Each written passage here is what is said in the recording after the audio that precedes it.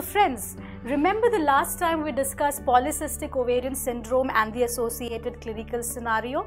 Alright, now today we are going to discuss something that is similar but not so similar. So there's subtle difference. The difference here you will appreciate is the clinical presentation and the clinical profile of the woman. Alright, so let us see. A 30-year-old woman, so that difference there, a 30-year-old woman comes to the OPD with complaint of abnormal hair growth over face and breasts this time. It has been progressively increasing over the past 6 months, that she has to use hair removal creams every 15 days or so. She has had no periods for the past 3 months. Her cycles have been regular in the past. She has done a home-based urine pregnancy test and that is negative. Now, what is the differential diagnosis in this scenario and how do we proceed? Alright, so I would say that yes, obesity, which was the differential diagnosis the first time, still remains. Okay, PCOS as the differential diagnosis, I would not take it off the table completely. I would say it still remains, but yes, of course, that is the beauty of differential diagnosis, right? The points in favor and the points against. So PCOS is, yes, there it is a differential, but it is much less likely. Now, why is PCOS less likely in this scenario? The woman is 30-year-old. The problem is something that has emerged right now. So her cycles have been regular in the past. In fact, the problem with her menstruation has not happened, something that has not happened since the very beginning of menarche, but something that has happened only in the past 3 months. And another important factor is the fact that the hair growth also seems to be progressively increasing over the past 6 months, signifying much more androgen. The hair growth involves the breasts as well, signifying increased amount of androgen. So in polycystic ovarian syndrome, the androgens are increased, definitely so, but usually the androgens are less than 150 nanograms per deciliter. So in the lesser range, increase, but in the lesser range. So that is what is important to remember. Now, the second and third differential diagnosis, which should always be ruled out whenever the cycles become abnormal, whenever there is increased androgen in the body, suspected increased androgen in the body, is again those thyroid disorders need to be ruled out. All right.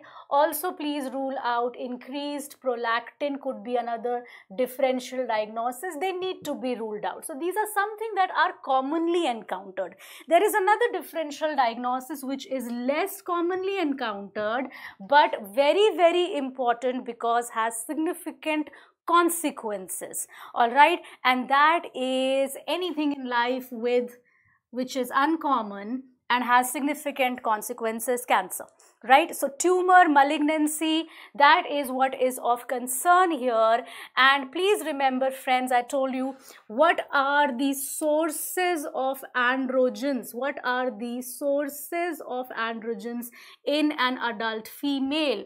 Now, in an adult female, the sources of androgens are the ovary, they are the adrenal glands, and they are obviously the peripheral fat cells. So these are the sources of androgen. So any tumor arising from the ovary which secretes androgen, any tumor arising from the adrenal gland which secretes androgens, right? And obviously excessive obesity can contribute to abnormal hair growth and its features. All right, so very, very important. The fourth differential becomes ovarian tumors, which needs to be ruled out. The fifth differential becomes adrenal tumors. And lastly, once nothing is found out, there is another differential which is called as Hirsutism syndrome. Hirsutism syndrome. All right, so very, very importantly, where HA stands for hyperandrogenism. HA stands for hyperandrogenism. IR stands for insulin resistance, okay, and AN stands for acanthosis nigricans. Acanthosis nigricans.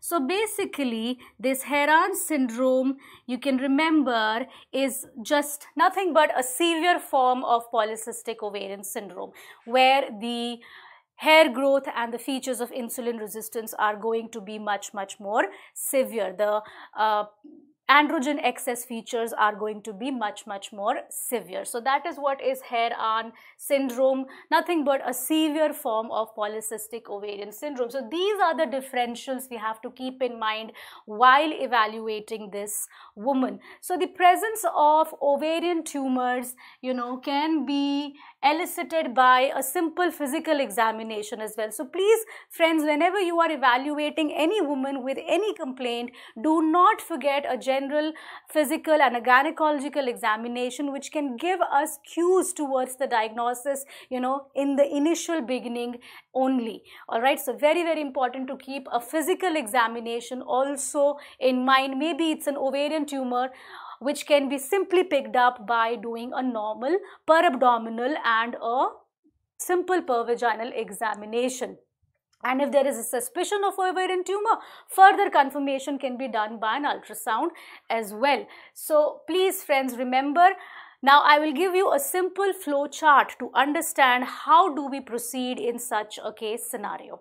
So friends, whenever we see a woman with moderate to severe hirsutism, okay, moderate to severe hirsutism, basically you can simply say that you can look for the number of sites involved with abnormal hair growth. The more the number of sites involved, the greater the degree. And patient distress, the woman's distress with hirsutism is very significant in knowing whether it is moderate or severe.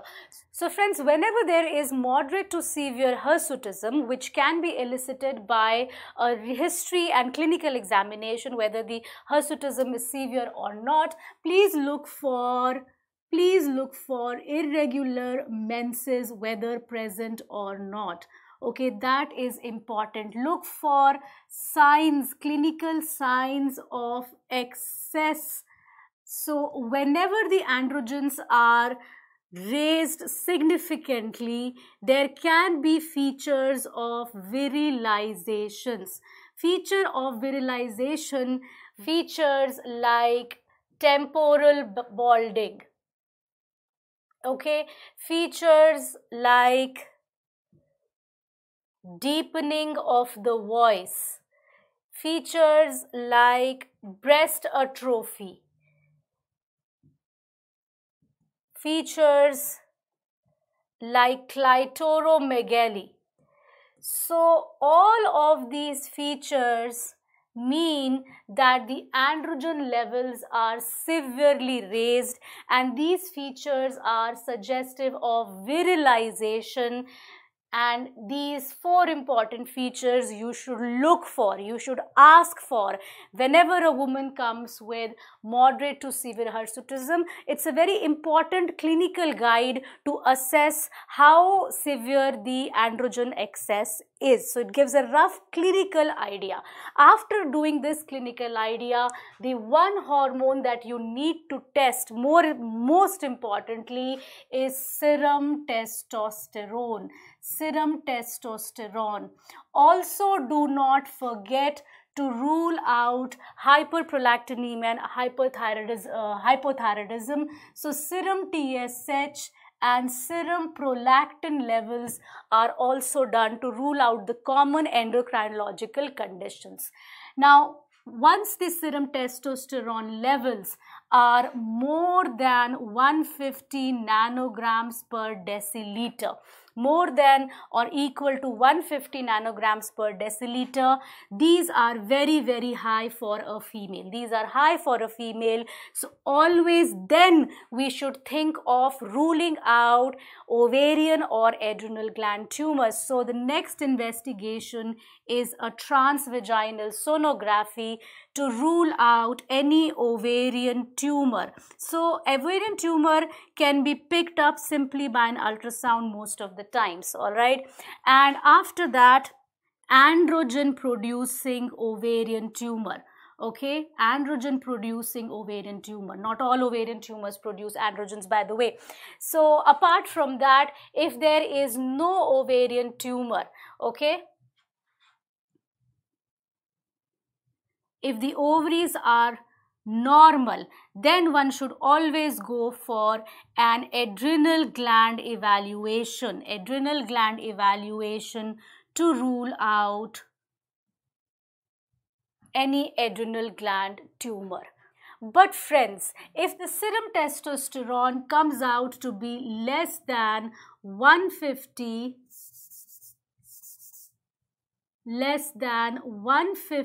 nanogram per deciliter, right? And there is no feature of virilization, and there is slowly progressive hirsutism,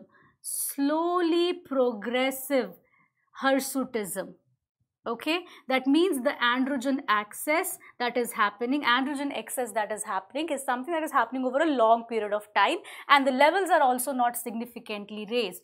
If this is the condition that is encountered, then the diagnosis is likely polycystic ovarian syndrome. Okay, so this is a brief review, this is a brief guide to how to go about managing and diagnosing moderate to severe hirsutism, and that is the difference there, that you will start thinking about other causes like ovarian tumor and adrenal gland tumors when the clinical profile changes, when the hirsutism is very severe, when the hair growth is very severe, when the hirsutism is rapidly progressive. So very, very important to take a good clinical history, a good clinical examination, and then following this flowchart. Thank you.